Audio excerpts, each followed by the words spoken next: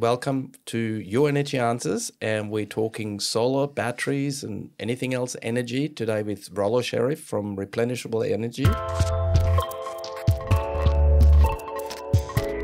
You guys are based in Cairns. How long have you been going? About 13 years, since 2011.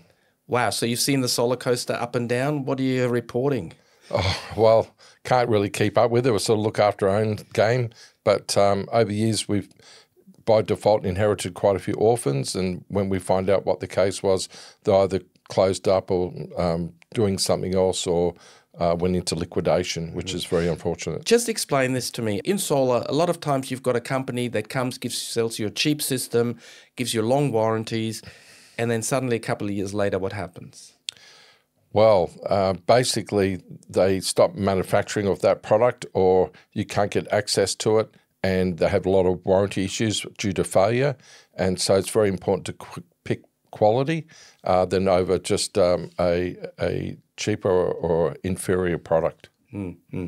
So what did get you into solar in the first place? Well, I've always had a natural bent or interest in solar, and I had solar on a place that I had before, and it got me thinking that I'd like to be involved in this. So around 2010, I sort of started making inquiries and so forth, and then we decided to set up the business in 2011 and start from a very small base of just my wife and I. And then as momentum built, we started to put our own team together instead of using subcontractors. There is a place for subcontractors, but predominantly we use our own employees as we can get a handle on time constraints or quality control of the project or an individual customer that requires some very detailed attention or specifics. So explain that to me for a minute. So is it better to potentially have for a solar business like Replenishable Energy your own employees, or is it better to have subcontractors? Well, for us, yeah, some people prefer subcontractors. Obviously, they've got to control costs. That has never been really our priority. Our priority is quality control and be able to deliver in a timely manner. And the only way we can do that is by employing and training them the way that we want things done, and we can have more quality control in regards to their conduct on-site and off-site, and to make sure they get the appropriate training. So you basically have your processes, and then your own employees have to really stick to those processes. Correct, absolutely. Otherwise, you lose control of what's happening in the workplace and what sort of work that they're performing. Mm-hmm. So from a point of view of Replenishable Energy, what do you actually guys offer? So we offer a more bespoke delivery of find out what the customer wants, and then we design to suit. It's definitely not a one product fix all. There might be certain companies that will use their certain product line that has that ability, but it depends on what the customer's requirements, needs, wants, and budgets. So with other words, there's really two types of solar companies. One that give you basically white sliced bread. Everybody gets white sliced bread, while you look at the energy needs of the house much more detailed to give them really a customized system. Is that what I get it? Correct, yes. So not just the home, but we deal with all aspects of solar, from domestic supply, and then obviously we deal with small to medium business and even occasionally quite large businesses. But it doesn't matter what the customer, being domestic for their home or a large business, you really need to find out where they're about and empathise. Put yourself in their shoes. What would I want to do to get the right outcome? And then talk more about their future expansion requirements. Because a lot of people, my bill's only today. Well, hang on. We've got the onset of electrification of vehicles and a lot of machinery, even now on the field in regards to horticulture and so forth, are slowly moving into the electrification, and that requires a lot of needs. And then we've got to sort of design for scalability. So you need solar sometimes bigger and bigger. Correct, yes. And with that, sometimes because of the constant pressures of price rise of the energy, and it's just been gone up again as of the 1st of July.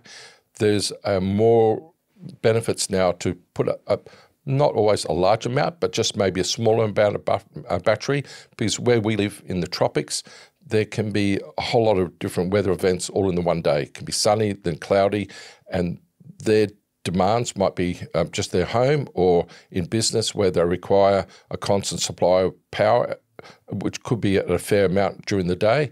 We need to cover that buffering, and that's where batteries can come in as well. What's a good battery? A battery, in my opinion, is something that is more universal. In other words, you can have solar panels that can go through the inverter because solar works behind the meter, supplies loads first. Then any excess, in my opinion, a good battery is absorb the excess DC straight into the battery. Right. And you do sell a lot of sun-grow batteries and sun-grow inverters. What do you like about them? Well, there's a lot I like about them, and I've also been a big fan of other good quality European inverters. But at the moment, in the last 6 to 12 months, it's reliability. I think it's all under one banner, one product company. So there's no arguments. So what you're saying is if you have a battery and an inverter from two different manufacturers and there's something going on, you get a little bit of finger pointing sometimes. Yeah, it has in the past. I can't always say it has happened, but definitely we've seen it. Oh, well, you better talk to the battery manufacturer. Their battery is tripping, or the inverter manufacturer. And so there's a little bit of argy-bargy. The other thing too is with some of these European manufacturers is that they require that we install third-party relaying contactors, and that can be problematic as well, where the SunGrow is all built in. So you get one brand selling you the battery, selling you the inverter. So if something is wrong, you know that service department from SunGrow has to follow up. Correct, yes. And we've already installed many dozens since the new product range has been released late last year. And what really showed us when we had that cyclone back in December 13th last year, Cyclone Jasper, the ones that had the new products with the batteries, even if they lost power, because we had torrential rain for 5 days after, which was well documented, and even if they lost power during the night because it wasn't much sun, it would black start the next day. Where other manufacturers that we've been dealing with in the past, and we installed not just hundreds, in case thousands, and a lot of them, many dozens with batteries, were failing. They had to require the grid connection to be able to ignite it again. Some of these people didn't get grid connection for not just days, but weeks, where the SunGrow is certified grid off-grid, or what they call multi-mode, and it will fire up if there's enough light, let alone sun, to do so. Right. So if you really get a good size array and that hybrid system with the battery, theoretically, if you've got a blackout, you will still stay in power? Correct.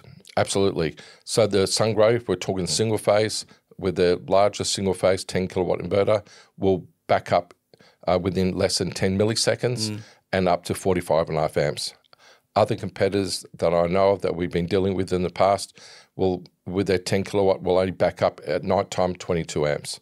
So it's a no-brainer. 5 kilowatts versus 10 kilowatts. That means you can back up air conditioning loads. You've got to manage it still, obviously, with the amount of battery storage that's in situ. The other thing too is you can force charge it from the grid.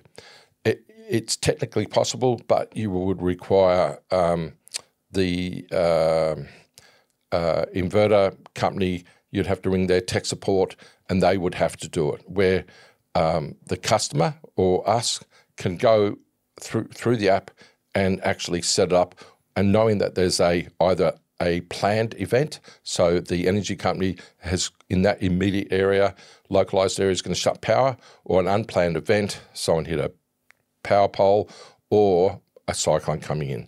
So you want to be able to have your batteries topped up right up until the loss of power. Mate. So that's very, very important. Other companies that I've been dealing with haven't got that ability. That's not so all, the ones that we've been dealing with. So we're sticking to something that we know that works, and they've just introduced their three-phase range, which is now 15, 20 and 25 kilowatt, and we've already installed a handful of those with battery, and already it's proving its worth.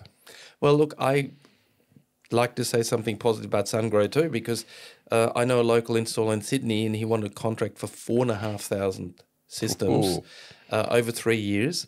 And I asked him, how many dead on arrivals did you get of the SunGrow inverters? Because at 4,500, something's got to go wrong somewhere. He didn't have a single one dead on arrival. So that speaks volumes, really, for a company that's obviously making a good product. Yeah, we've only installed a few hundred so far, and so far, touch wood, we've been the same. But that's not to say it can't occur, and so the saying shit happens. Yeah. What's more important, to get a good price and a cheap price for a solar install, or to pay a little bit more and get maybe something that's a little bit reliable?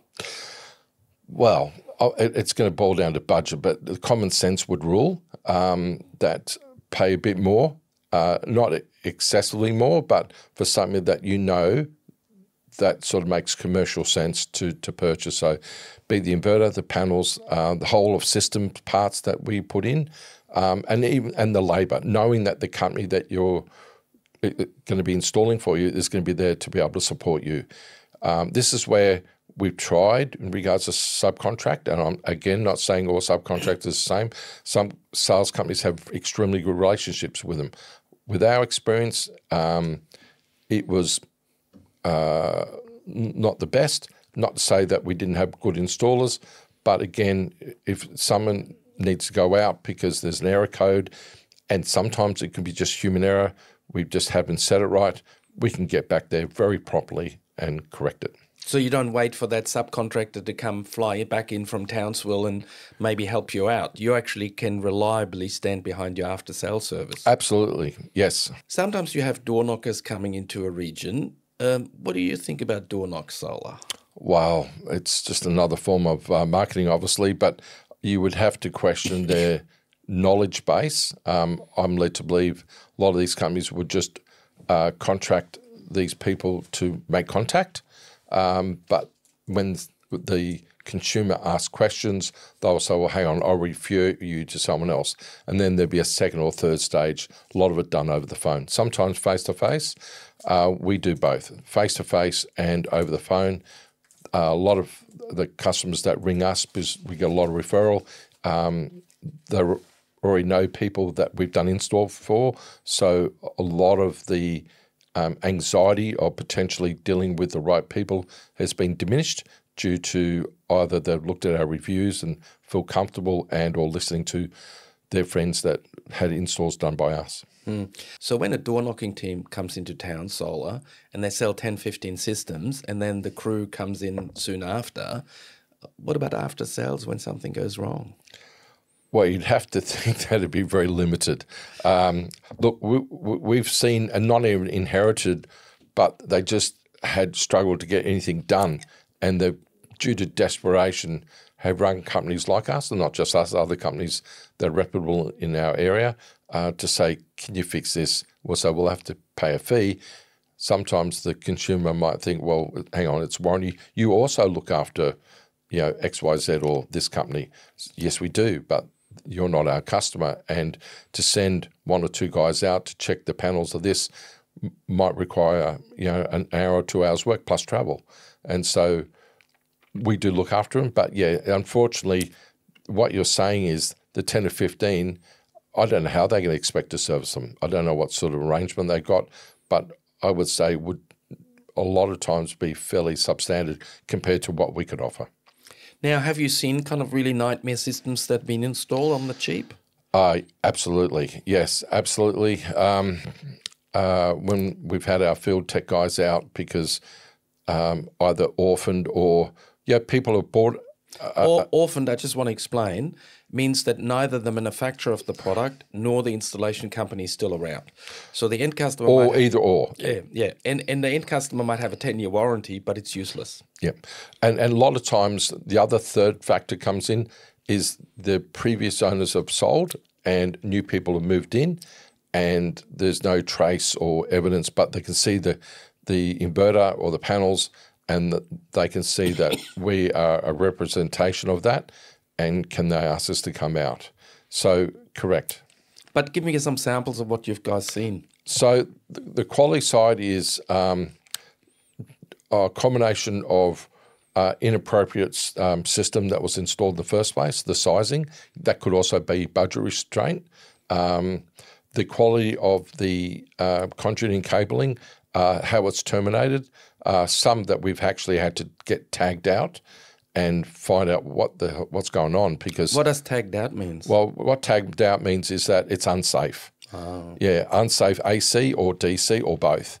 And so it is that dangerous that, hang on a second, and it may not be understanding for the customer, but when you show and explain that, look at this, this is not earthed correctly, or this is not terminated correctly, it can be very dangerous. Lovely sparks on the roof. Look at it. Well, that and there has been obviously well documented that there's been fires due to unsafe practices or water ingress into DC isolators, which has been problematic in the past.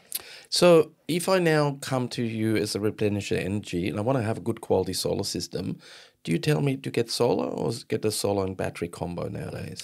Well, that's going to boil down to some people have got an automatic preference that they do or don't want batteries. And so you would then delve and ask specific questions. You would find out what their energy bills. In our area, we tend to deal with higher consumption homes, hence larger properties. And because of that, some of these bills that we're seeing now monthly, like $500-600, we're dealing with a couple at the moment, $1,200-1,400 a month in the summer, can be half in the winter. But when you start looking at those bills, they're still anywhere between $8,000 and $11,000 a month. Per annum. And because of that, well, the return on batteries, again, depending on where they're at and if it's suitable and their budget, a lot of times it's even worth them borrowing through one of these green loans, amortizing it over 5 to 7 years, and they've got a payback that's like 5 or 6 years. Right. So if I want to buy a battery from you, do a sales job on me. Well, first things first is you've got to understand that if they've got a bill of this size and your bill is, say, $10,000 a year. Well, that's high, but we do have customers like that, and that can even be small commercial. We'll say if you want to be able to supply your load if the load's over just daytime or day and night, let's say a very large home, they're running air cons, means in the summer in Cairns, it's quite common that all the 4 bedrooms are running, plus they might start at 10 o'clock and have the family room air conditioned as well. And a lot of people have pools up our way, and all that comes into play. But basically, if they size their system in the best world, you will supply it not only during the day, but charge the battery simultaneously to be able to supply at night time. But the subsidiary benefits are instant backup, because we have in certain areas a lot of unfortunate common events with loss of power. It might be only 10, 20 minutes. It might be extended period of time due to whatever circumstances. But there's certain areas in far North Queensland, both in Cairns on the Atherton Tablelands, where they've reported 12 plus outages a year, average once a month. And that becomes problematic. We've had some of the elderly that require dialysis, certain medical issues.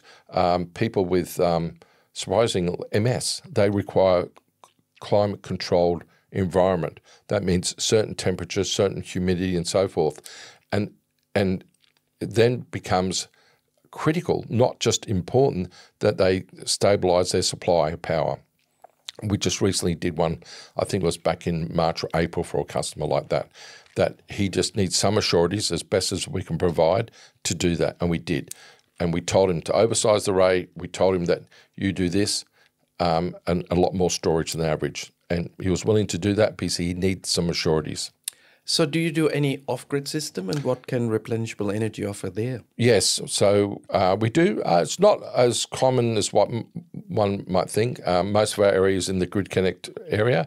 But that said, obviously we've supplied fuel depot stations like we just did recently up the Torres Straits, and in areas in the Daintree We got one just coming up at the end of this month where we do provide off-grid solutions. Again, it's very important that obviously a budget comes in, but rather people give them an expectation that being conservative, that expect more than what. There's other companies that provide a cheaper solution, but it's half-hearted. And I'd rather not win the job and say, look, nice meeting you, shake your hand, but really you've got to allow for this sort of capital expense. And it's the same with people with grid connected with their batteries as well as off-grid, that apply it as a capital expense to your home, treat it as such as that it's a minor renovation, because you're going to get an instant saving. It's not something that's going to only capital value or a lifestyle choice. So with off-grid, make sure you've got the right size generator, type of generator and so forth with it. Right. You've been around for, over a decade in solar. Has the whole installation changed, the product? What's the changes?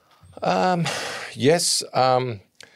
There's been a lot of regulations, both state and federal, in regards to how we do the process of installation, as well as the teams of people, men and women that are doing the installations, to make sure that they're being certified correctly, that they follow all the right processes in regards to the installation, and that's right down from mounting the feet, being aware structurally, so they've got to consider structural integrity of the property, especially up our way due to wind loadings. If anything's not quite looking right, take photos, report back to our office to make sure, and also talk to the customer. Things like roof screws, we tell them your panel's going to be covered for 25 years on this roof. Any roof screws, don't get them done prior. If we need to replace some in our underneath and you do it later, then we will do that. These sort of things is imperative because it can only exacerbate. So going back to the quality of the installation, how they terminate, spending a little bit more time using the right breakers suitable for the job, the right size cabling. We will tell customers that, this is an older home. This was designed pre-air conditioning. That's how old it is. It's like 50, 60 years old. The switchboard has been slightly upgraded, so I can see it's partially compliant. But from the point of attachment, if it's an old area where it's an aerial conductor coming in, you can see the size of the submains coming in is below par. And you want to be able to supply load and export. We could upgrade this. Another company come in, you don't need to worry about that, just to win the job. So again, it's very important that you educate these people and the customers, both domestic and commercial, that size it correctly and spend the money where it's got to be spent. When Replenishable Energy started, you would have had a lot of money being paid for the feed-in tariff, but now it has come down a lot. What can I do about that? Well, by education. So if they've got electric hot water service or they got their pool, make sure it consumes during the day. And if anything they want to be able to get done, and if it's appropriate, preset their dishwasher, again with their washing machine and or dryer, get it all done during the day, even slow cooker. If typically people might use it once a week or every couple of weeks and they'll want to cook something, they can have it on for 8 to 10 hours during the day. So it sort of just re-educate and make people more mindful. The other part too is monitoring your system.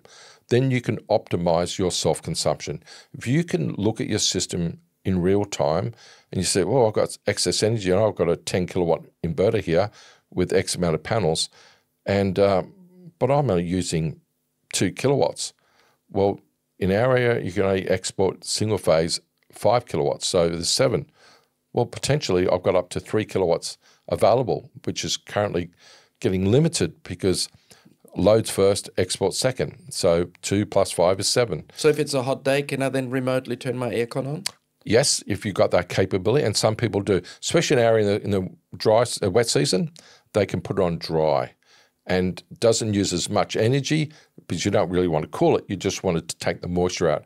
And especially in our very tropical areas, rainforests up in the valleys or in the hinterland where it can get mouldy, that stops the mold spores from growing. The other thing too is we say to customers, Well, I don't need all that power in the summer, and being in the tropics, I know it's hard to believe, but we get acclimatized. So with swimming pools, use your excess energy, get yourself a heat pump if you want, and you can extend your swimming hours. Everything's relative, so you don't need it for 5 or 6 months a year because it's warm enough. Anything you want to cool your pool up an area. But in the winter, it could be that 3 or 4 degrees cooler. Oh, it's a bit cold. So to extend it, load dump the excess energy. So you're not running air cons in the summer, put it in the pool. So your solar and battery solutions from Replenishable Energy really increases the comfort level in the house. Correct. And not just us, but I think in general the whole industry notices anywhere between 15 to 30% more consumption when a customer has a larger system that knows that's reliable, and treat it like the weather. If the weather's good, I've got the power to burn. Oh, it's hot, I'll run the aircon. If the weather's not so good, typically it's a bit cooler, and I don't need to use, I'll just cover my essential loads first. And if they've got excess, run the aircon. But with the batteries, you can use it to buffer it. And that's a key component of the selling point. Plus, by default, it provides instant backup within 10 milliseconds. Look, you seem to know a lot of the technical jargons and how it all works with batteries and all that. Do you and your staff have any special accreditations or qualifications to do that? Yes, we do. So it's important that learning not only just straight down to the product specifications of each product that we're looking and test, but also get the appropriate accreditation, design accreditation, get the installation accreditation from that used to be the Clean Energy Council that's moved to the Australian Association standard for solar, and that is important that they can be certified for Grid Connect battery system or off-grid system. So we have 5 of our electricians that are different levels of, and then always gaining their accreditation that are Australian standards accredited, but also Grid Connect, and we have 2 of our staff that are off-grid qualified as well. And then regular training or what? Yep, on regular training. We got 4 apprentices as well that also gets ongoing training. We've heard too from TAFE that they're moving more into the understanding the mechanics behind battery storage, and then we're also, with our financial help, getting them accredited for their battery and just learning. And even some of our roof hands and labour support in regards to that are keen to learn more and more, and maybe considering getting an apprenticeship, which we encourage. So in other words, if I go with Replenishable, I get staff that are well trained? Yes, absolutely. Okay. Now, I was always wondering Cairns, I've been there for holidays. I've just went down, the esplanade. I knew then not to go in swimming because there were a couple of crocodiles lurking about. I don't know much else about Cairns. What are the customers like? Are they a bit trendy-dendy or hardworking or what? I think it's like anywhere that you're going to have a bit of everything. But in Cairns, what we're finding, people either they've multi-generation been living there, and so they're very well entrenched, grounded. To people like myself, I left Sydney in the mid-'80s, and I moved up to Cairns, and I've been there nearly 40 years there now, and I'm like to think very well entrenched. I'm probably considered even a local now. However, most of the people moved up have been from down south. It has accelerated since COVID. People want larger areas to live in, not to be so confined in smaller housing due to COVID, and want lifestyle change. So a lot of people come up. And so we do find a lot of the demographic a bit more laid back for that, or want to be, as it takes time to develop the more laid back lifestyle. But a lot of people we find are working from home, and since COVID, a lot of people, because they want to run air cons, and it does get warm and very humid in Cairns in the summer period, that 6-7 months, they're putting larger systems in, and we're seeing that more and more. And I think since COVID started, which would be 4 years ago now, there's been a complete lifestyle shift, and we're seeing more and more people now are focusing their attention, the home, and even their business to be supported with solar, and due to energy costs also simultaneously rising as well. So they basically want to create a bit of a nest for their family, and by getting the battery and the solar installed, their dependency on the grid is less. The grid is potentially getting less reliable with all the EV charging going forward. Yes. So basically they decide, look, my house is my castle. Yes, absolutely. And you hit it on the head with EV. The onset electrification of electric vehicles and machinery and all the rest that comes with it, electrification in general is requiring huge consumption. And when you start magnifying over hundreds and thousands of homeowners and dwellings in any area, the demand on that network is immense. And so where credit's due, the energy providers can see that. Both local, state and federal governments are seeing that. And because solar works behind the meter, by default, it's taken less load. And so there's opportune time now that with battery, that they can move to time of use tariffs. So if they need a top up or there's going to be an EV that's going to come in at night time or whatever it might be, they can charge both their car charging at cheap rates and their battery if they need to, and then move into shoulder period at night time, in our case from 9 p.m. to 9 a.m. at a heavily discounted price. But if they've got batteries, a lot of the time they'll have no demand needs from the network, so it costs them nothing. So what we're really saying is time of use means that when there's a lot of solar available, at that point in time, make the electricity a little bit cheaper so that basically the exported solar gets absorbed with EV charging or hot water generation and all that. And the energy retailers have to be creative about this, because otherwise we have to increase the grid over and over and over, which means higher electricity prices. Correct. Yes, correct. And it's going to take a while to work through this, and both on the network level, but consumers in our area in the last, say, 2 years, besides the higher prices, they're concerned about grid security. For whatever reason, I don't know, I haven't really delved into it, but there's been just loss of powers in pockets of even the newer states, is losing power for no reason. Obviously, there has been a reason, but no one can point it, or our particular network provider is not telling us. You're not running around turning off little switches? Might be a good point. But I've seen that Charlie Chaplin movie where suddenly the glass business got very busy when he employed the little young boys with stones. Yes. No, but all jokes aside, so you're finding that the reliability of the network is becoming less? Just in the short term, which is highly unusual. You would think things over time get better, but the old saying is, and it's been a generalised term, gold plating the network. Well, in some ways the network has to be upgraded, but not just on a large level for high transmission, but it needs to look after the older areas. And here in Sydney is got a lot of old areas that still poles and wires and the power's not underground, can be problematic. So if you've got something that can back up your little nest to support that load and cover it, well, it's going to be less strain to the network. The other thing too is in the summer, and especially all along this east coast, let alone West Australia and the interior, is when there's high demand for power, it causes huge strain. Doesn't matter how much solar is, and that might be, from 4 o'clock till 9 o'clock at night. That 5 hours when the kids are home from school, the oven gets switched on, they're banging on the aircon because it's hot as, and the network is going to struggle. So if you've got your own little power supply there, you don't have to be restricted or less power, and you might go into brownout if you don't have it. And we've seen it.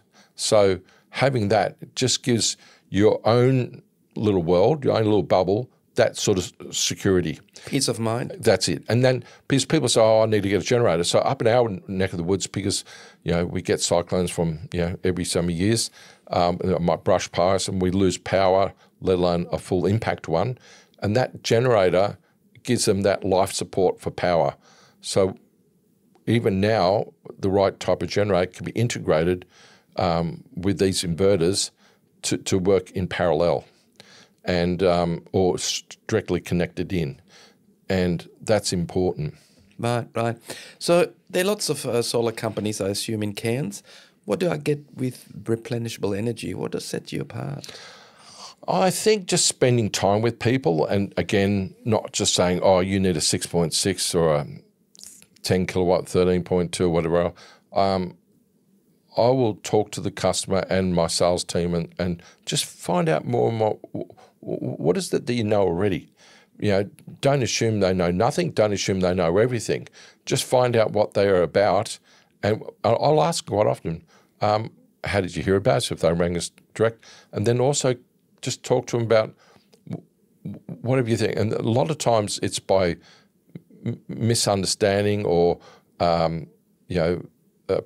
other friends that are so-called the experts get a bit misinformed and tell them not things that are accurate or true, and then just bring them back in to say, well, there is a place for non-battery, definitely, depending on your budget, and there is definitely a place to integrate batteries or have it at least battery ready.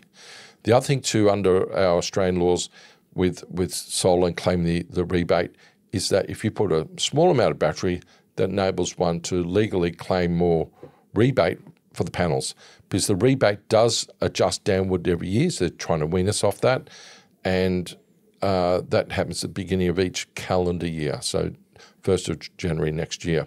So if we get the whole system, I only have to touch their roof once. It's going to be a lot cheaper, and then we can build on that battery when suits. And so we might say to them, because a lot of our customers have got cash or to pay for it themselves, maybe borrow a bit of money with this green loan and have that battery, because you'll save a lot of nighttime costs. But instead of going out buying out that generator, this will help you. So it's all about educating the customer? Education is king. Knowledge is king. We all know that. So having the knowledge gives the customer, if you talk to them just openly, that peace of mind. But look, there are some solar companies who deliberately keep the customer uninformed, because that way they can pull the wool over their eyes. Yes, it's like in any industry. And I get it, yeah. And I think you're right. Do you find customers like that? Tell me a story. Well, we come across a few just recently. Won't mention any company names. And what they provided them is their whole program is to borrow interest-free loans. Now, we all know there's no such thing as a free lunch. And when you explain that, well, the interest rate's probably okay, but what they've done is they've built it into the capital cost of the loan, so you're just paying back a whole lot of capital. What do you think they get paid?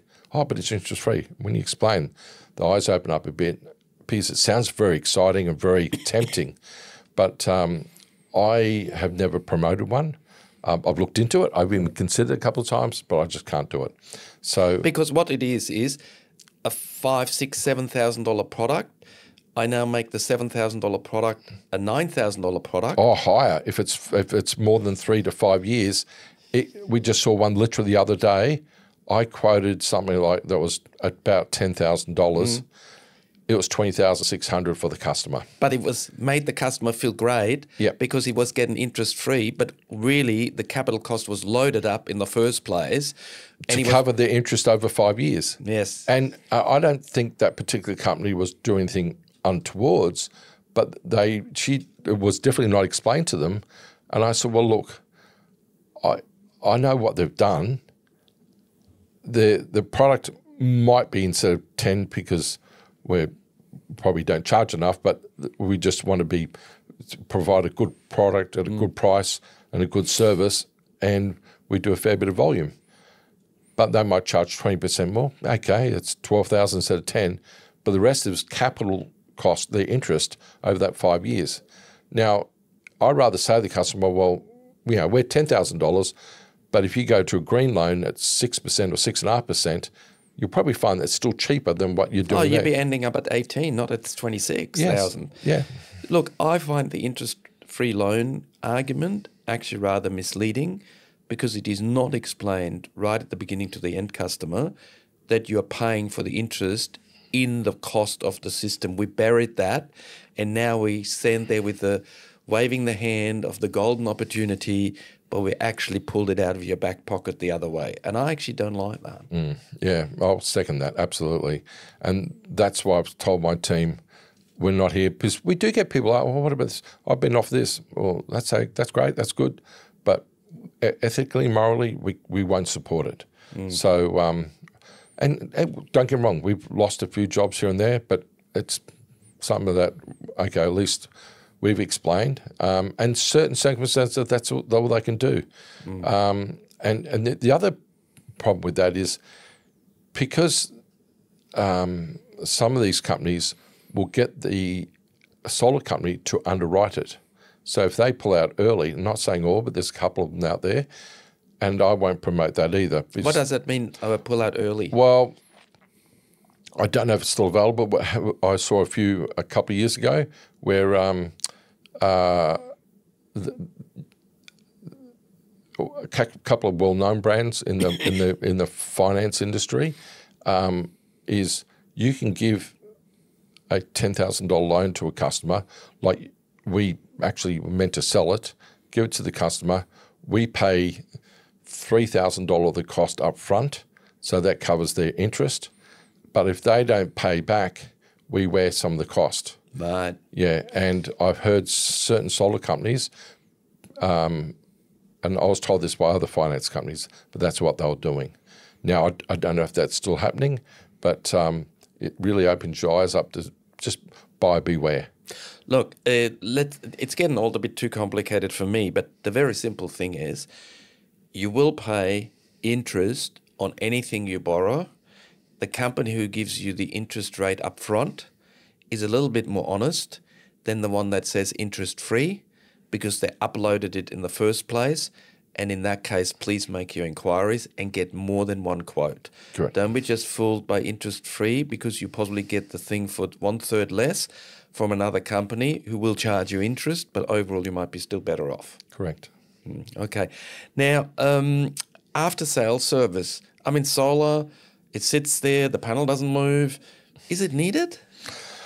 Yes. Look, for a number of reasons.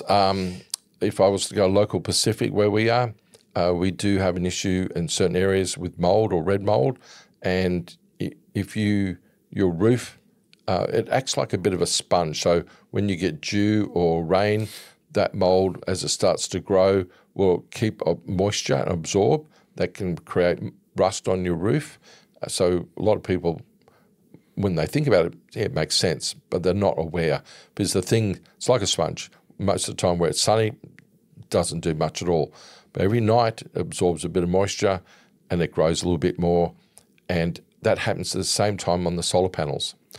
So if you're in an area where panels are not a right pitch orientation, or you're right near rainforest, that mold will also absorb dust, clay dust, because we have a lot of rural areas in our activity, and new estates where there's a lot of carving up the land, and dust lifts up and gets blown around and it settles on these panels.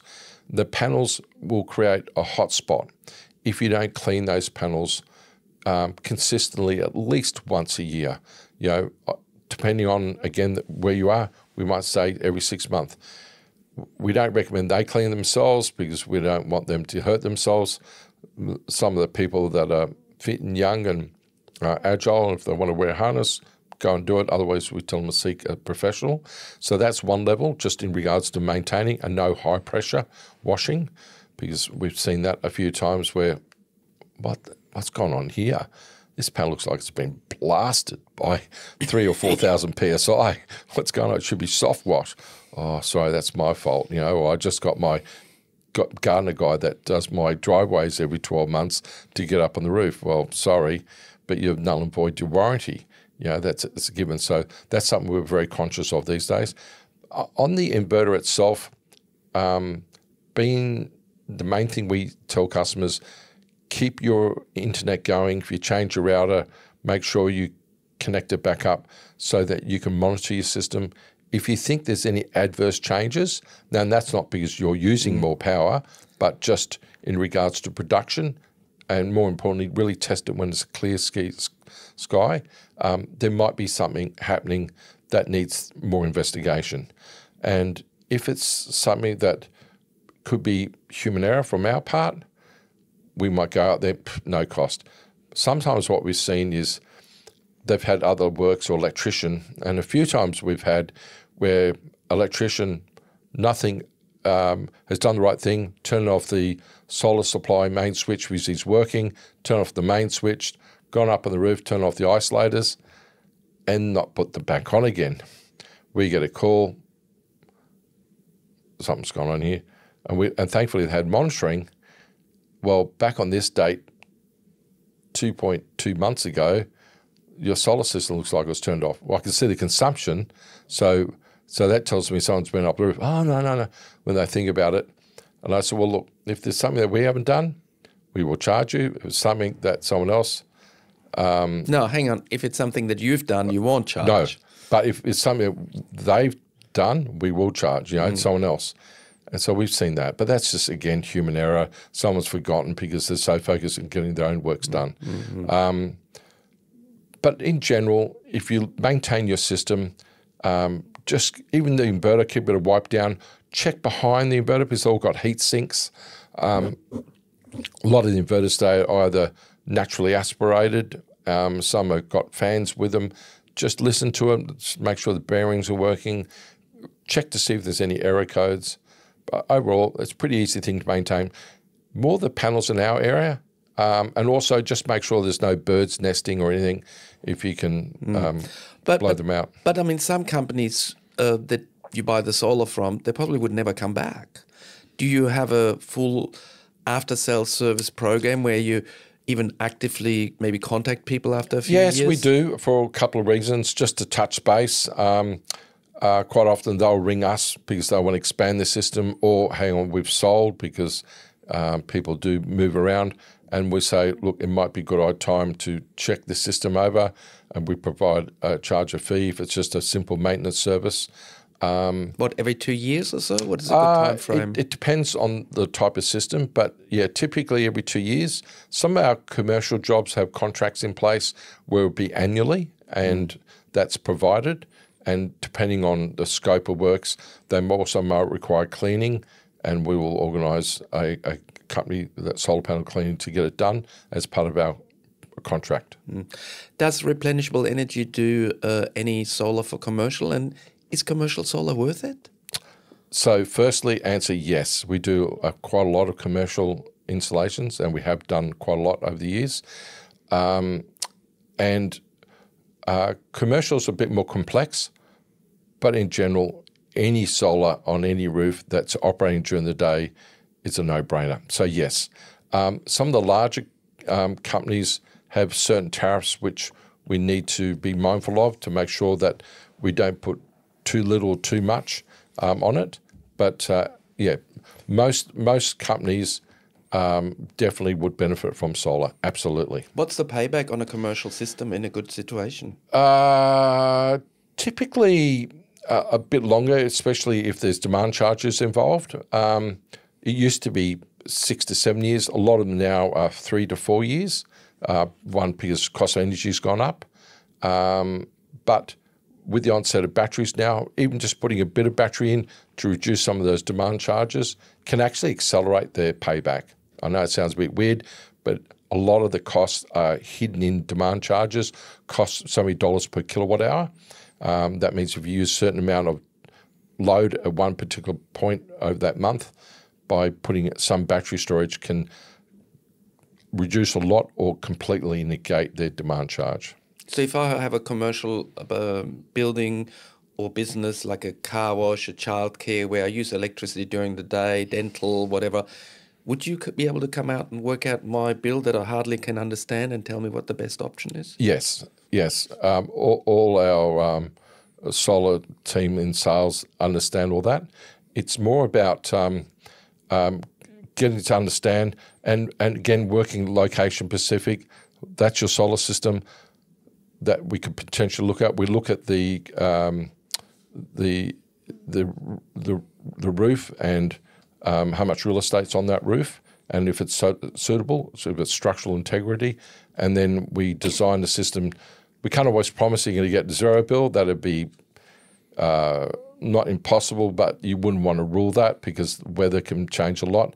But if we can reduce it substantially, 70, 80% with the right amount of real estate on the roof with solar panels, it can make a huge difference. And their payback, we have seen them as low as 2.5 years. Wow. Yes, in certain cases, but depending on their tariffs.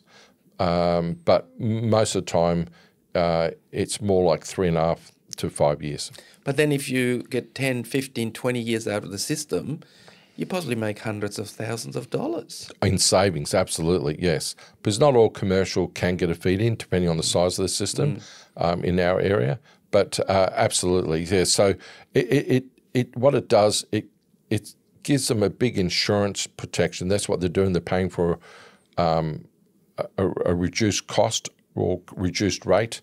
So if they're paying,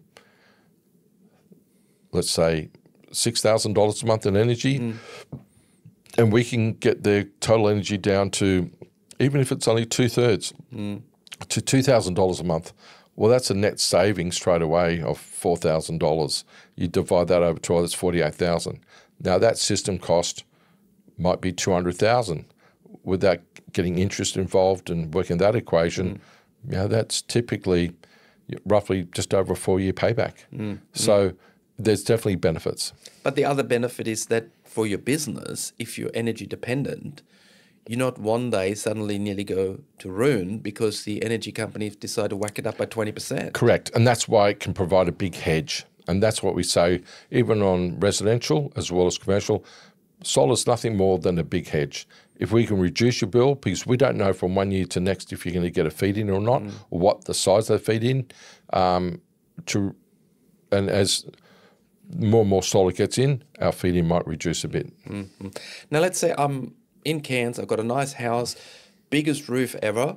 Do you tell me that I should have the biggest system and whack it all over my roof and everywhere needs a panel, or what's your calculation? No, not always. It depends, needs, wants and budgets. So with the onset of electrification, and depending where they are in their life, if they're progressive people that might be at a certain age, 30, 40, 50, even 60-year-olds, we're getting a lot of people now that want the future-proof. So we will even work with some builders, say, we probably suggest spend a bit more money, upgrade to 3-phase supply, gives them 3 times the amount of power that they can get from the grid to support, which enables a solar system to be technically 3 times larger and cover any potential, like the charging EVs during the day or whatever else that they want to do. So it's just creating some future-proofing. So at times, yes, we've had customers fill the roof. We just did one very recently for a customer. Their bills was $14,000 a year, large residential acreage, where we put 54.5 kilowatts of panels, 80 kilowatt hours storage, and 30 kilowatts of hybrid inverter. And I told him that you might, because in the summer he can hit 180 kilowatts a day. So I said, start with 80, but you may need another bank of 40. And he already texted me before we went on holidays. I think you're right.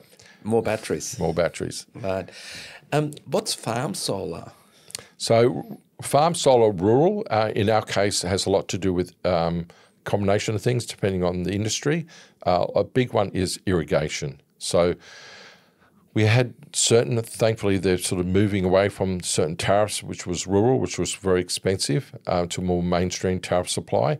But farm solar is supporting whatever the industry is, and that could be anything from in the growing industry like cane or certain cropping. Bananas, coffee. Absolutely, bananas and coffee. And we have done quite a number of systems where we'll support that, just using their very big pumps. Some might be a 30 kilowatt pump, 50 kilowatt, up to 100 kilowatt pumps, and they're going for many hours of the day. We will try and offset some of that cost by putting that solar in to cover the load before even it gets pulled from the grid. Because remember, solar works behind the meter. So a lot of people use that. Also, because of the temperatures up there, and they need to chill their bananas down to 14 to 16 degrees, or their avocados, depending on the season, or whatever cropping they're doing. And that in dairy is they've got a lot of refrigeration. Not freezing so much, but refrigeration. And that requires a lot of consumption. Thankfully, we have very good correlation with solar and loads of refrigeration air conditioning, because we just hit the shortest day of the year, 21st of June, a couple of weeks ago. We're now 21st of December is the longest day. In our neck of the woods, it's just over 2 hours difference. So the correlation, trying to cover their load of irrigating, especially now where we're going to the dry season, they're using more. And as the sun starts to get more longer days, that supports that. So we're fortunate up our neck of the woods. There's a very good correlation. We're down here, a day like today, I think I woke up to 10 degrees. It's all about heating, but you've got short days. So I think we're very fortunate where we are. So in regards to farming, yes, there's a very good benefit for solar, depending on the industry. So look, Rollo, you come across really in the conversation here as a bloke who doesn't just come in and within 2 minutes whaps on and says you need this and this system. You really seem to dive deep into everything that the customer wants. So from a sales angle point of view, you will take quite a bit of time to get the right system. Yes, times I probably talk too much about it, but it's know the customer, really get to know them. I quite often I'll say, I don't think this is going to be suitable for you, for whatever reason it might be. So you're talking yourself out of a sale, do you? Yeah, sometimes. I'll just say, well, they might have some very high expectation, and I don't want to dull their expectation, but, at the end of the day, they haven't got the appropriate roof space or this or whatever else. A couple of times just recently, they've got really stuff or roof space, but the way their energy is, I said, we can actually arbitrage the power by just putting solar inverter and battery and using the grid to charge at a cheap rate during the day, because they have high consumption at night time. I said, really, we can put a little bit of solar in, but it's not going to be able to support that. But by purely that, and they wanted some backup. And so they're going down that track. So it's very bespoke solution if you go with replenishable energy. Yes, because it's trying to work out, empathize, put yourself in their shoes. What would you do? A lot of people know a bit about solar because they've learnt. We do see there's a lot of confusion because, like you said, there's a lot of cheap ads on social media, and then they go, oh, but I was expecting to only pay $3,000 or $5,000. Well, true, you can do that and you go down that track. You've come to us for a specific reason or referred, and it's all about you're paying for the experience, the knowledge, but also inevitably the products that we use, but the blend of product. What ratio of product? What if we do battery? How much battery? How much solar? Like, I'm conservative, so I would say customers put as much solar as you can, because when it's wet, it's wet.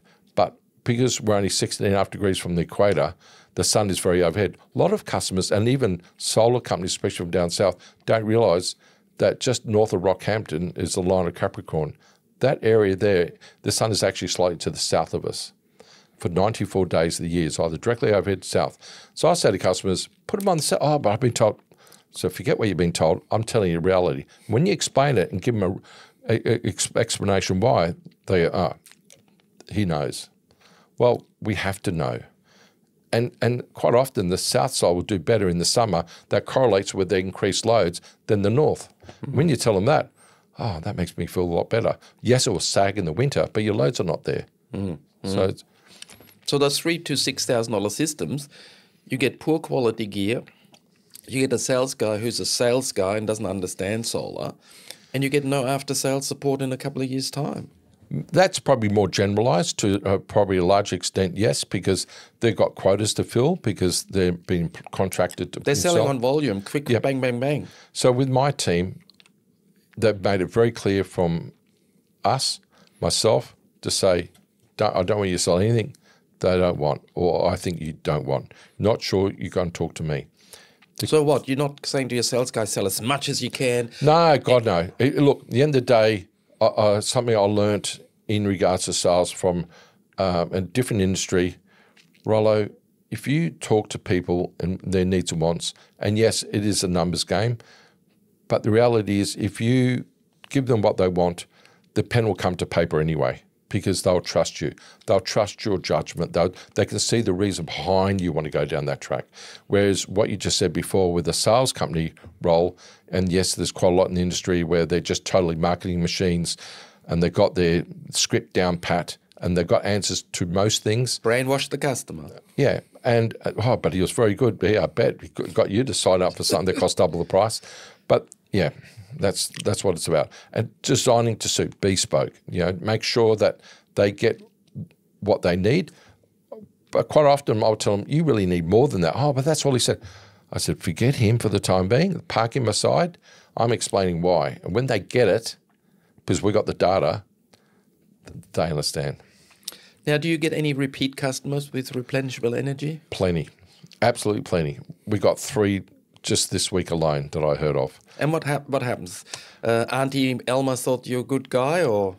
Yes, referral repeat, but actually just existing customers that bought a new home or holiday house or they expanded their business or whatever they might be, obviously as well as the immediate people that either they work with or employ, and obviously family members. And because I reiterate that and I tell my sales team the same thing, is to make sure that understand them. And when I say that, they feel more at ease.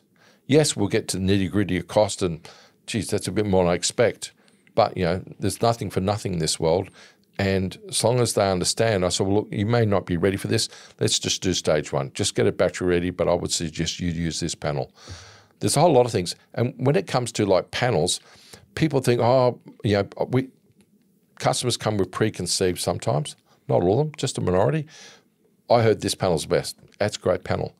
But I'm going to suggest this panel because it's got lower voltage, higher current, and I can put more panels together because when the weather's inclement, which we get a lot of, it's all about the kilowatts on the roof. And there'll be some days, trust me, you may not have solar before. Some days you can't have enough solar panels. So by doing this, we can give you a larger array. We can do this, and you just educate them. That's all the key. Panel position, is that important at all? Yes, it is. We're quite fortunate up our way, again, because we're close to the equator, that you can literally put it north, south, east, or west. I'm not that familiar with other areas, obviously Sydney or Melbourne or, our friends in Tasmania. But in our case, panel position is obviously important to a large extent, depending on some customers have it for aesthetics. They don't want it on the front of the house. They don't want this, and you work with them. Okay, sometimes a bit of education, but if you show some other jobs that you've done that, hey, it's in block formation, we put in landscape, and it's all black rail, whatever it might be, it can look aesthetically pleasing. But we've seen a lot of, it's worse than a dog's breakfast because they've just slapped it on, literally, their panel placements just, what the, you know what, and we've gone in and had to fix some other jobs up, even while they're around, because they said, no, that's it, we've done our job. So panel placement, for a lot of reasons, obviously most people consider production. But in our case, I'm happy, like we've done with my own home, east-west split, some north. If they haven't got enough real estate on their roof, definitely look at the south as well. People say, again, you educate them, they don't mind that. It also means if you put them in areas that are not so optimum in their production, they might develop more mold. You might have to clean them a bit more, but there's a reason why we might put them there. If I got a beautiful architectural designed home and I'm a bit worried about solar making it ugly, what do you recommend? Well, we just got some plans for a customer the other day. Whereas we'll digitally map those plans, so they've got a bit of an idea. It's something that we encourage working with their home design or architect. We like to get involved in before. We don't want to change too much what their idea is because, excuse the expression, but I've said it a few times, some of these architects, this home was designed by an architect's wet dream. It's like so many hips and valleys and whatever else. But suitable for solar? No. So some direct and indirect doing with builders, hey, try and make it a bit more simple. Skilling in roofs, thankfully, becoming quite in vogue in our area and works wonders. It's easy to put solar on. You can make it look neat. But yes, there's sometimes it can be very challenging to find and when they've got high loads but minimal roof space, it can make it quite problematic. So what do you do then? Solar carport or freestanding or what? Well, not so much freestanding. We work with what they got. Again, with the onset of time of use, as I said, we've just only done literally a handful where not much solar, but battery storage, charge cheap during the day. So it's still going to save their cost, not as much as having solar, but then they're not paying the expense of the solar, but they can use their battery as an arbitrage while it's still available, charge cheap during the day, and release that stored energy when the cost would be higher. But it's still cheaper than our what they call levelized cost with in our case ergon, which just hit 34 cents, just over 34 cents a kilowatt hour. So you can charge at 14 cents, I think it is now, during the day, and you're still saving yourself 20 cents. That 20 cents. What about full black panels? Do they make it look prettier on a solar house? It can do, absolutely. Typically, there's a bit less production output due to black because it absorbs more light and heat and electricity don't mix. But yes, at times, all black, though it's a bit of a misconception depending obviously on the design aspect, because most people when they look at the roof, what do they see? Most solar panels today are black framed. So they just see the black frame. They don't get to see, yes, a little bit of white dot in between.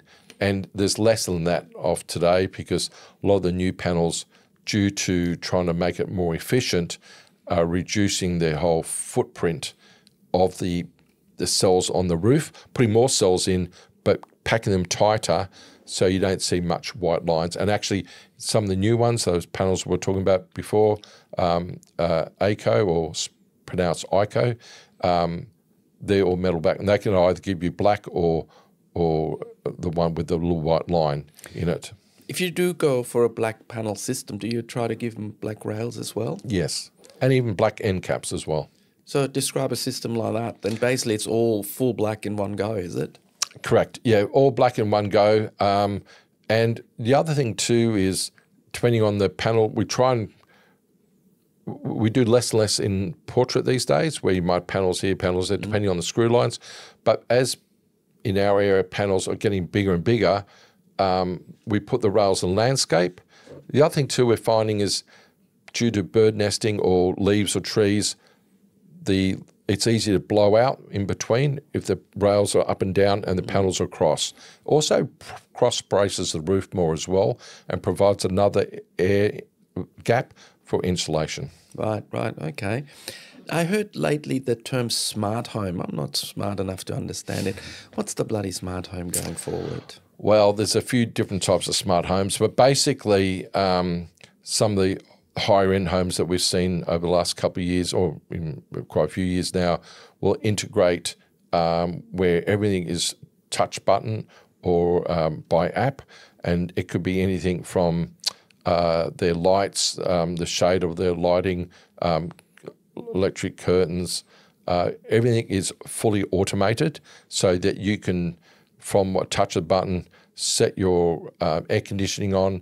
You can even right down to the pool hot water, and in this case with solar integration, the solar inverter, it can release power to heat things or chill things and store energy and release that energy. Do you get a lot of palm trees and shade and stuff on solar system? What do you do? Yeah, yes, we do. So, and that's probably our bane of our existence is palms. It was a big thing planted in the 80s and 90s in far North Queensland, and they're not native to Australia, just to let you know. Most not anyway. So basically, the golden canes and so forth, Alexander palms and bits and pieces, they grow, they're short when they start, they grow quite high, and it can cause cast shade lines across solar panels, and that can be problematic. To do that, we optimize. We tend to use more string inverters these days than anything else, and at times where it can be more problematic, we'll use DC optimization. So it can be what they call partial deployment. So are you more of an end phase or a solar edge kind of guy? Probably neither these days. We've done a lot of both. More solar edge over the years. Solar edge we just did one literally, I think it was yesterday, where we added to an existing system. So that's one solution. But without getting into brand name specifics, the problem with solar edge or end phase, because end phase is AC coupling, you can't oversize the array because you're limited by the inverter output. If it's a 350 watt microinverter or 360 or 380, if it's single phase, 10,000 watts is maximum. So you might find that we can only put 24 or 26 or 28 panels connected to it, and those panels typically will be higher, but we're limited to that. Where a string inverter, and if we need to optimize, we might partially or fully deploy a third-party product like Tigo or something, so that we got double the size array that we're allowed to put on, so it can have dual functionality. It can supply load first as a priority, charge the battery, and if it's big enough, you can export all at the same time. So it's the whole saying is have your cake and eat it too. With the selective deployment, which we do quite regularly, we might put, there's 4 trackers with the SunGrow. One tracker we can see that's different orientations or a bit of a shading, so we'll selectively deploy those 12 or 13 panels on that string. And that's how we try to mitigate those risks. Okay. Let's say you've had a sales guy. He's not fully trained up yet. He's still on his learning feet. He's gone out and sold a single-phase system in a 3-phase area, and now you come on site and realize there's additional costs for that end customer because your sales guy kind of got it wrong. What do you do in that case? And it has happened. So it depends on what has been sold. But are you going to try and wiggle onto that customer the bit of extra cost? Yes and no. It depends on the situation. If it's a lot of times where it's just a 5 kilowatt inverter, sometimes it's all right to have a single phase left on 3-phase. You're allowed to do that. You can't have, in our area, unbalanced loads of more than 5 kilowatts. So if you've got 5 kilowatts on phase A and B and C are not used, that's all right. Are you better to use a 3-phase solution? Yes. But we would typically not get into that situation due to our educating our sales guys anyway. It's more the case that we might leave that but add another system, because inevitably we actually see it anyway done by other installers and they want to upgrade. So we might either take that out and add more panels and give them a 10 or 15 kilowatt inverter that's going to be better suited for their situation. Well, that's true, but you're not really answering my question, which is somebody stuffed up, you guys get to the job. We would bear the cost, and we have done that a couple of times. If you really want to know the question, yes, it's our fault, we fix it. Look, the buck stops with us. So, and that's something that I've seen with other sales companies where they come in and they've got all these disclaimers, haven't done their due diligence or site inspection properly, and the switchboard needs to be upgraded. The point of attachment is very light on. The size of the submains is not adequate, and there could be $3,500 additional cost there. Whereas we'll be upfront, and this has happened. It's even happened to us a few months back, where but he said, I said, great, go with him. And that why I remember this particular customer is he came back, you're right, I ended up having to spend $2,400 to replace a switchboard and upgrade the supply point of attachment. I said, there we go. He said, in hindsight, I said, yeah, hindsight's a wonderful thing, but we did tell you, and he gave you a cheaper solution, you don't need it. So you should have told him to wear the cost. No, they push the point. So you should have told me. I would have told you how to go to go them, because it's not fair. Like, we're on an even playing field there, and we're upfront and open that we know the rules within. Sometimes we'll get clarity on the rules, but if you're starting to upgrade supply, you need to get it done, Fair enough. What about any warranties, like workmanship warranty? What do you give people? 10 years now, 10 years workmanship warranty. And we also talk to the customer about the product warranties for both the inverter, solar panels, and if they got battery storage as well. We talk to them about that, and all their data sheets are all shown up as well, because obviously over time everything sort of starts to degrade a little bit, and you go through that. Most people understand that. Thankfully, touch wood, most of ours has not been much of a workmanship. Occasionally, again, human error, they might have missed something or done something, and it shows up, because we also watch our systems, and I say, did you plug in that last? It's not showing. And because we can check it, and that input's not showing on the system.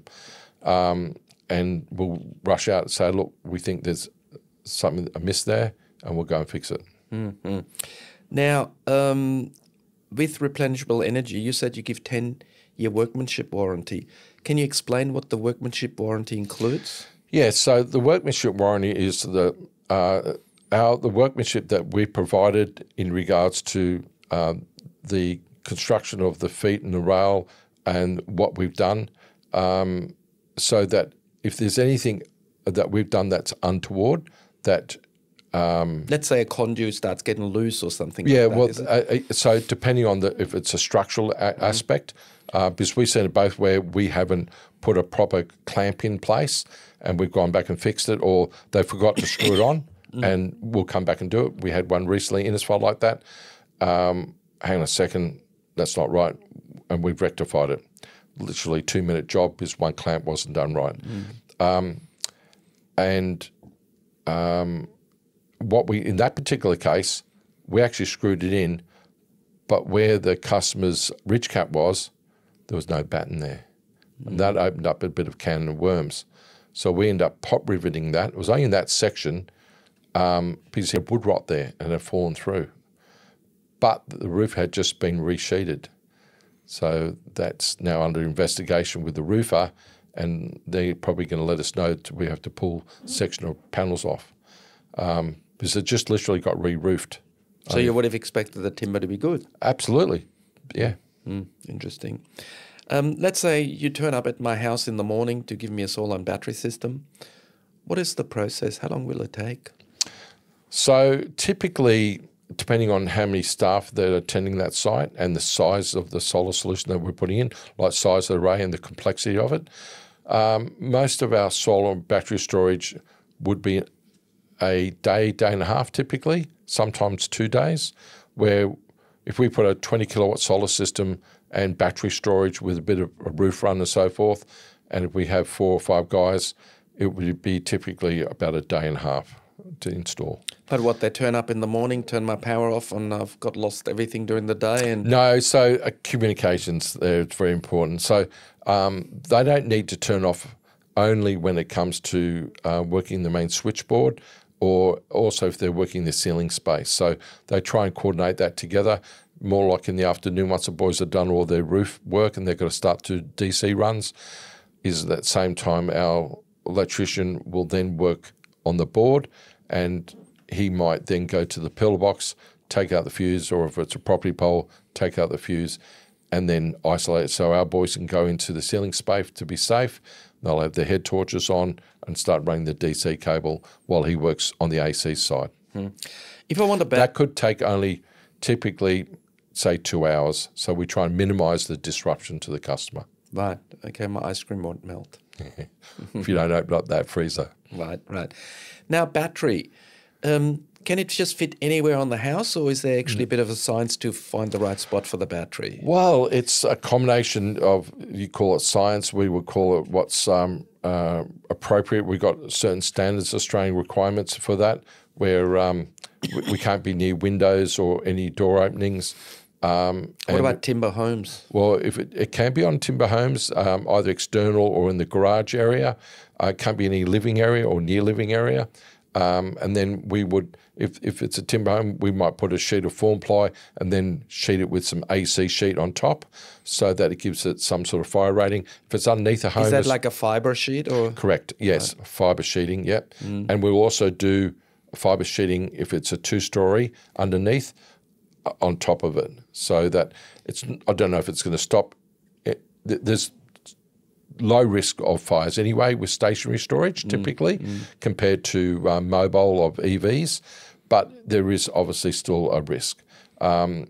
Thankfully, the type of batteries you use are the heavier lithium iron phosphate batteries, so there's a lot less reduction of other chemicals like cobalt and that can ignite or create thermal runaway, but there's always still a risk. So by putting it where it's got to be compliant for Australian standards is where we search, and sometimes that can be a bit of a challenge. So we will talk with the customer. We think it's probably best here. He might think there, and we find a compromise that's still going to be suitable and compliant. What do you think of the Tesla Powerwall? They do look sexy. Look, we've done well over 100 over the last few years, but in recent times, until they probably bring out their third stage, it's only an AC couple solution. Meaning it's also not modular, is it? You can't really easily expand. You get your 13.5, that's what you do. But when you need 18, 19, the modular solutions can possibly be a little bit better.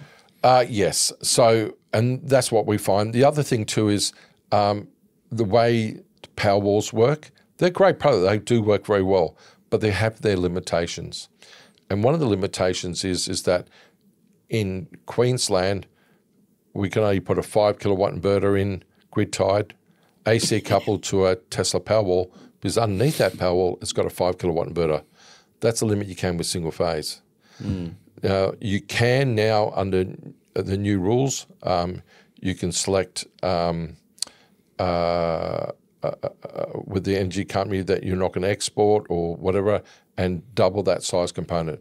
But the problem is you're still relying on the excess AC to go back to the inverter, to convert back to DC, to charge the battery, and then reconvert back to draw AC supply in backup or after hours. Now, I would say most customers by now would be a little bit confused with the AC-DC backwards and forwards. Are you simply saying it gives you certain limitations in the way the system is designed? Yes. So it will suit, as I said, some customers, but higher consumption homes can be problematic. Because you just can't put a big enough solar system with it, is it? Correct, yes. Whereas DC coupling, you can, and certain products like SunGrow, you can oversize it 200%, other companies 150, is that you can supply load and charge simultaneously with no restriction. And you're not limited to 5 kilowatts per hour charging or discharging. Depending on the size of the inverter, it can be 8 or 10 kilowatts, or 3-phase now they got just recently up to 25 kilowatts charge. Well, 30 kilowatts charge and 25 kilowatt discharge. Now, Rollo, you've been with Replenishable Energy for much more than a decade. You've seen panels go from 175 watts now to 450 and plus. Lots of changes. Where's the whole EV revolution going to drive us? Yes, well, that's the big elephant in the room, isn't it? So I think just going back to a couple of things, the concern a lot of the industry has is our network, and this is our energy network in a lot of areas, have got the ability to provide, if, let's say, 1/10 of all cars got converted to EV right now. Make it 30%. Well, no, I'd rather go 10 because 30% won't happen straight away. We couldn't even handle to charge. So you can imagine, even if the average battery, it's a lot of them a lot bigger, was 60 kilowatt hours. And let's say they even wanted to top up 1/3, 20 kilowatt hours, and they all did it at once. The problem is on the localized level, and we're seeing it now with high-rise developments, units, a lot of the ones we're seeing were only designed to supply those 20, 40 or 60 units in that complex. And then suddenly when we do the due diligence and the supply and communicate with Ergon, they'd be lucky if they can supply 3 or 4 cars in that complex with EV. So that's a problem on its own. And then you got the household, and everyone's different. Some people happy just to supply in single phase, that's 32 amps, 7.4 kilowatts. Some people want to charge it faster. Some people don't have access to 3-phase. So we're going to say, sorry, you only got 2-phase, or we can get it, but then have to get it from down the street. And then you get a quote back from the energy supplier, and it could cost 30, 40, 60 grand, or a new substation, pad mount or pole mount, and that's a whole new equation again. So you're saying with EVs coming, our grid is not ready right now. It needs a huge upgrade, and that'll add to electricity prices. Correct. So maybe just make your house autonomous and look after your own needs. Yes. And with the battery is maybe a smart thing to do. Yes. And I give credit where it's due. Both state and federal governments recognise this. They can see that because the experts have been talking to them now for a few years about it, and they are making a situation. And one way to alleviate straight away is to help the individual households, the mum and dads or whatever, to look after their own needs and support them by giving them battery rebates. Solar panels keep going. I think there's still room to maybe expand on this solar panel rebate. I know it's digressing, it's working a treat, but I think they may want to expand on that a little bit. And with the incorporation that if you're going to get batteries, you need to have solar panels. At the end of the day, that's going to take a lot because solar is decentralized, where power stations are centralized. And if you can, because there's a lot of losses that everyone's paying for to absorb in their energy bills just to get the power from A to B. Now, in metropolitan areas here, your power station's probably still 60 or 150 kilometres away. Where we are, our power station's 1,200, 1,600 kilometres away. So we can have up to 30% power losses before they get to where we are. Now, if that be from, doesn't matter the source, coal or gas or whatever, that's a different animal again. But just to get it here, there's a lot of losses. So a lot of power, takes a lot of power just to get it to where we are. By putting solar on individual homes and businesses, there's very minimal risk, only a couple of percent losses. That's a huge difference. And then if you can incorporate a battery storage with that and get some grid protection or become more autonomous, then that's going to help everyone. And if the government can help with that, that'd be great. Okay. Now, I hear that some of the EVs down the track, you'll be able to drive to your house, plug them in, and they will become the battery to support your house. Is that where the future goes? I think it is. I think there's, it's something that I have followed to some extent. I'm not fully across it, but what you're calling EV to grid or grid to EV, which the technology's there. I know and I fully understand on two parts. It's not just the energy market regulator like the AMO, but it's something that you got a big source of power there, a storage. You need compatible inverters to handle that and to send it back to your car. A lot of people have already got solar connected. How do you integrate that? That's a totally different beast to deal with. And then secondly, I know with the likes, we'll take a brand like Tesla, who initially was supporting it, not so sure about it now, saying, because they've got warranty issues with their batteries. Their batteries are now going to get cycled or partially cycled, potentially a lot more. So not just Tesla, but now there's dozens of EV makers all over the world, and China's doing a big push. How are they going to do that? I just saw with the Kia, a South Korean car with their R9 can supply 10, I think it's 15 amps back the other way. So you can connect that to a changeover switch and that could power up a house. Yes, only essential loads, but that's a good thing. Now, there needs to be more commonality and design process. How do we all integrate that? Because it's such a burgeoning industry of EV, but also dealing with our network. What I do see good about EV, if it's with the storage, there's going to be thousands and tens of thousands over the years of energy storage mobility coming around the place. And how do we connect that is something that obviously the experts are working on now. With other words, really, it's a bit of the old Rumsfeld saying, which we don't know what we don't know. Because with all the EVs, what you've just pointed out, coming into the grid, if you now cycle the battery much harder on the EV, how do you then link that with the battery warranty on the EV? So you maybe just stick to your home storage battery and know exactly what you get. Yes, it's something that we've had customers, I'll just wait till my car. I said, well, I've been waiting this for a few years already, and I can't see in sight where they're going to be allowing that. Now, if customers decide to go off-grid and do it themselves, well, that's their prerogative.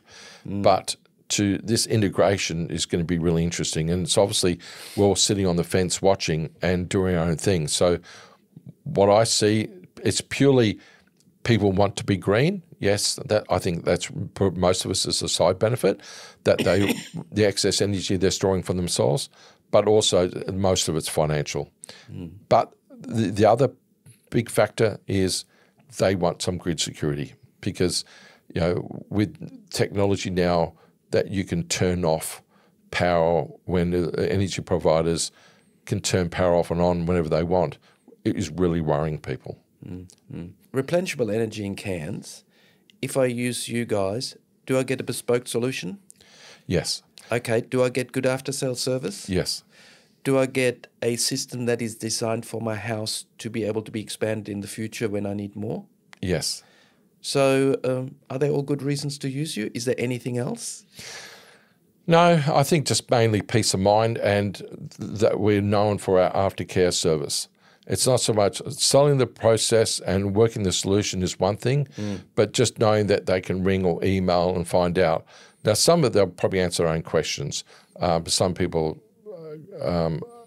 don't realise that the information is at their tips. But that's what it's about. A lot of people ring us, again, about the adding on, I want to get an EV, I want to get hot water, I want to do this, and they're not sure, so they're just picking our brains. It might only take 2 minutes or 3 minutes, but something that we provide, we don't charge them for it because it gives them that point of contact and just touching back to the customer. And that's key to keep them long-term because inevitably they want to do something else down the track. So the local energy expert for Cairns? Yes. Replenishable energy. Yes. I do have one last question about the people that you maybe already had in 2010, 12, 13, whatever, and they actually have a smaller type system and they wonder what to do now because they've got solar and they still get a big bill. What's your solution there? Yeah, very interesting. So back in those days where they were on a net feed-in that was underwritten by the state government is still available. A lot of those people's, the circumstances have changed. It's not something that we're active with. We'll touch base with them, typically just a phone call, how's it all going? I'm still getting credit, great. It's not many of those around, but that's great to hear. A lot of times they've sold it, so that system now loses that benefit, and the next people that have earned have changed. The people that had the system before moved on to somewhere else, and they want us to put a new system in. So it's been that the industry is very fluid, and the type of solutions have evolved so many times since then. Sometimes we might need to expand on it or replace the system to that, again, communication. Because a lot of the systems back then, they could only Bluetooth connect. You couldn't do anything else. You couldn't even wirelessly connect. So a lot of them have no monitoring. Correct. So you don't actually know what it performs. Correct. So basically, if you have an older style solar system, there are different solutions. One is refurbishment. One is replacement. Sometimes is it worthwhile to just get a really big system and not worry about the 1.5 on 44 cents?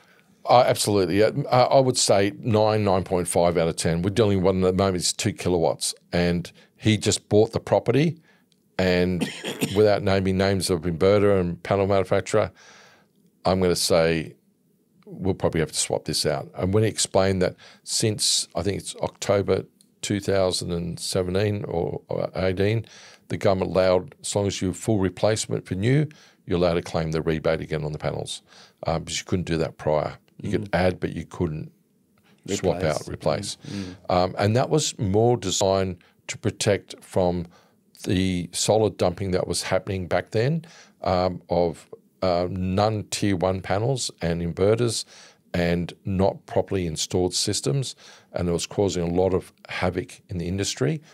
And companies, bulk of us who were trying to do the right thing, were coming across orphans or whatever, and they'll come into us and go, sorry, let's start this again. This is not fit for purpose. So if you have a solar system and you still get a big electricity bill, I advise to ring Replenishable, see if the system is worth refurbishing or if you actually need a new system. Correct. And that just doing quick needs analysis with the customer, either on the phone or on site, and see what they want to do, and and find out what's their expectation. Do you charge for that? No. Excellent. Thank you so much. So, Amanda, you handle the back office at Replenishable. You get the end customer call. Give me a sample of the type of calls you get. Recently just had a call in the last week. I've got a customer in Port Douglas. He has a couple of Airbnb properties, solar systems there. So he's there doing his regular maintenance, and he's noticed one of the inverters are restarting constantly. It's a Fronius inverter, so a good quality inverter. It was installed by another local company that unfortunately hasn't survived the times. They're no longer in business. That's very typical in solar, isn't it, really? Yeah, look, it is, and many other industries. I wouldn't just say solar, but it's a reputable brand. We, Replenishable Energy, we are a Fronius service partner, so we're more than happy to assist customers if the original installers aren't around, because we have the support of Fronius. We've gone to site. The inverter, yes, has a restarting error on the grid side, yet to be determined what the cause was. The original installer hasn't applied the correct country code settings. They haven't registered the system with SolarWeb or provided any monitoring access for this customer. This system's been installed now for just going on 6 years, so it was installed in 2018. So we've looked at it and gone, look, won't be under the full parts and labour warranty with Fronius, but it should be under the 5+5 year, which is a great warranty, which is a parts only. So a small call-out fee, any freight or shipping costs, but the component itself or any components that need replacing are covered. So we've gone out there, done some tests. Yep, we can pop through a warranty claim for you. Not the case, unfortunately, because the original installer hasn't actually registered the 5+5 year warranty. So their warranty expired after 5 years. So now I have a customer without a warranty on a product that he was promised would have a 5+5 year warranty. A manufacturer is within their rights to say, look, it's no longer under warranty, and the original installer's nowhere to be seen. So he's going to have to put his hand properly in his pocket now for... and a new inverter, correct. Yeah, a new inverter. Would it have been worth to maybe fix the old one or not really? Yes, depending on what the failure is and the board is. But to Fronius, yes, you can replace a board. Is it worth it? It's one component. Potentially we could have another failure in 2 to 3 years' time. He could replace it with a brand new Fronius inverter, which is what he's looking at doing. Many other manufacturers and products on the market, it's not so easy to replace components. It's usually the inverter fails, that's a replacement inverter. I mean, Replenishable Energy, you're based in Cairns, but how far do you actually go to install? Well, we've gone as far as the Torres Straits, Cooktown, the Daintree, the northern tropical tablelands out through Atherton, Malanda, out Ravenshoe. We've done some government projects out in Croydon. Generally, we wouldn't typically go as far south as Townsville, but Mission Beach area, usually 2 to 3 hours from Cairns in a radius would be the area that we can service. And then you would also look after sales after these systems? Yes, we do, yes. Yeah. How important is after sales? I mean, solar, I cannot see the panel move. Does it really need anything? The panel doesn't, but the customer does. The customers have questions, and it's always nice to be able to ring up and speak with someone that has a general, idea of your system. If they don't know the answer, they can look into it for you. Absolutely, we could ask them to Google it. We could say, look, go onto our website. We can redirect them, or you can contact the manufacturer. But really, we're selling them a system, but we're also selling them our service. So we stand by that, and we're there 2, 3, 5, 6, I think, 12 years now after the fact. We're still there. And is there any companies in the local area that have come and gone? Many. Yeah? I mean, solar seems to have a very low entry barrier, so you get a lot of new companies coming, giving you really long warranties. How does that usually work out? Buyer beware. Unfortunately, everyone will promise you. We see quotes all the time. It's quite often for customers to share different proposals. Oh, but this company will give us this, or these people, they've included monitoring. They've got they're calling it back to base monitoring. They'll let us know if something happens with our system, and we have to sort of break that down and go, what does that actually mean? What they're saying is the manufacturer have a monitoring platform, and you'll get an alert when your system's offline. That alert will come to you as the end customer. They make no mistake about it. They're not employing someone to sit in a room and watch your system all day and then give you a call if something happens. Yes, they'll receive an alert, but 9 times out of 10, there's no one monitoring that. The onus really falls on you as the end customer. And when you explain that and how it works, customers are happy with that. They just want honesty. So replenishable energy, if you would describe to me in a couple of sentences, what sets you apart? What makes you proud of the company? I'm very proud that we put the money where the mouth is. What we say, we deliver. And is that not the case in solar all the time? I don't believe so. No. Well, there's some very good sales guys. They promise a lot of things. I've heard it myself, You never pay a bill again. This 3 kilowatt battery will supply your whole house, even so it's only 10% of consumption. What do you deal with those kind of promises when the customer's been really hoodwinked? Well, we can only let them know from our perspective. We can show them the evidence from our customers and our systems in real time. We can pull up different systems in different areas and we can show them facts. We're showing them facts, not promises, not empty promises. And we're not there. It's product, it's price, and it's the person. We're selling the right product. We're selling it for a fair price. And I think we're great people. Our staff are great people. Our installers are great people. In the office, lovely people. If we don't know the answer, we'll find out. Do you think happy staff gives a better customer experience? Yeah, 100%. So how do you make your staff happy? Just having a workplace where everyone's opinion matters. We take on board any suggestions. We're fair. We're not trying to install as many systems as we can each day. We have a reasonable outset on how long it takes to install a good quality system. So you're not rushing it through like a sausage factory? No. So it's not at all. Not at all. Much like the sales process, it's not a hard sell. It's the education.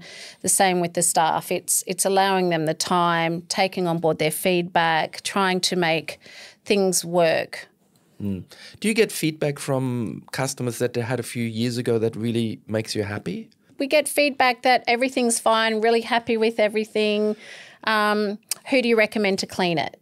Or can I put a battery on? Or, my daughter's now putting on a system. Like it's just more of a referral, really. They don't, no news is good news, but generally when you do hear back from them, we are getting the positive feedback that, everything's great, everything's working. It's almost like they're surprised that it's working because there are so many stories out there, on even social media, on everyone's little Facebook, community groups that, oh, I'm still getting a bill, or I've got solar and it's not working. There's a lot of negative out there. So when we do hear back from our customers, it's positive, but almost like they're surprised that it's positive and they, wow, you know, it actually worked. I jumped into the solar curve and I actually getting lower bills and it's actually working. It actually is working. That's kind of good. And they feel good about that. Like they made the right choice by going with us. So you've seen, how long you've been in the industry yourself, Amanda? Since 2011 when we incorporated and So you would have seen a lot of companies come and go, and you might have been in industry before. Is there something in solar that sets it a bit apart with solar sharks, solar cowboys, those kind of things? Is it still around? It is still around, and I guess it's just because of the age of the industry that there isn't a lot of and wasn't a lot of consumer awareness around it in the early days. And now there is, but there is still a lot of people out there that don't educate themselves, I guess, or they're not reading the right information because it can be quite confusing coming from many different angles, you know, that are getting sold with the shiny, sparkly, you know, bill buster ads or, you know, the fancy advertising. Interest-free, bill-free. Yeah. And you've got to really say, hang on, what's your consumption? Let's look at your bills. Where's your future going? Have you got teenage daughters that are going to use more electricity going forward? So all that analysis is actually a bit of hard work. It is. And then I think some people go, well, if I'm spending a lot of money, it must be good. And that's not the case. So you can actually be ripped off by getting crap sold on a high price, is it? Yeah. And the $0 interest is quite an interesting point, Marcus, because there's no such thing as a free lunch. Most people should know that.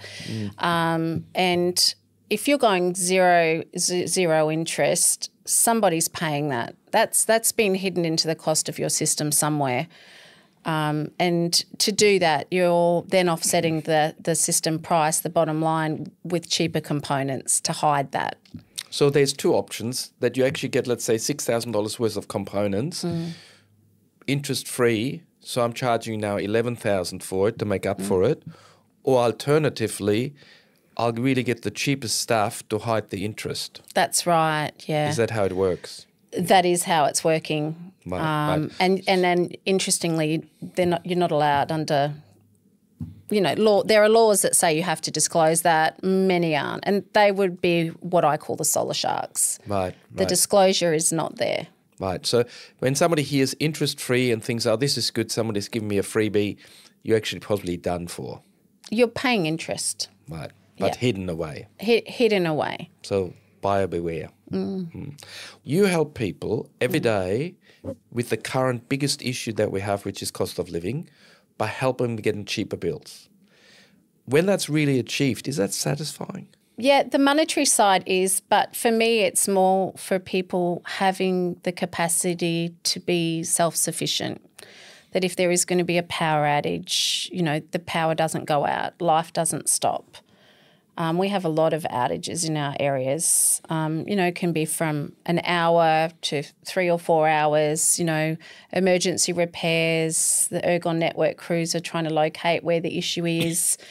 And people that have, you know, put their trust in us and made the decision to have a battery, you know, hearing that the power didn't go out or the battery kicked in or everything was great and, you know, my neighbours want to come and see you, like we're really happy and, you know, they can see that the technology works as well. You know, that's where I get the satisfaction. Wow. Is actually just helping people in their everyday lives as opposed to, you know, there's a lot of emphasis in solar on cost and money and, you know, return on investment. But some of it just comes down to simply being able to continue on with life, you know, with as least disruption as you can. I mean, if I buy a couch, I'm not looking at the ROI, I'm looking at the comfort. That's right. Sometimes with solar and battery, it's the same thing. That's right. Well, I think you've done very well. Excellent, Marcus. Thank you. I thought I'd keep it short and sharp. Very good. Thank you. Please support the channel by liking the video, hit that subscribe button and ring the bell, and check out all our other videos. Want more energy answered? Visit yourenergyanswers.com for quality energy products, tools and calculators, and find your quality local installers. You're still here? I'll see you next time. Bye.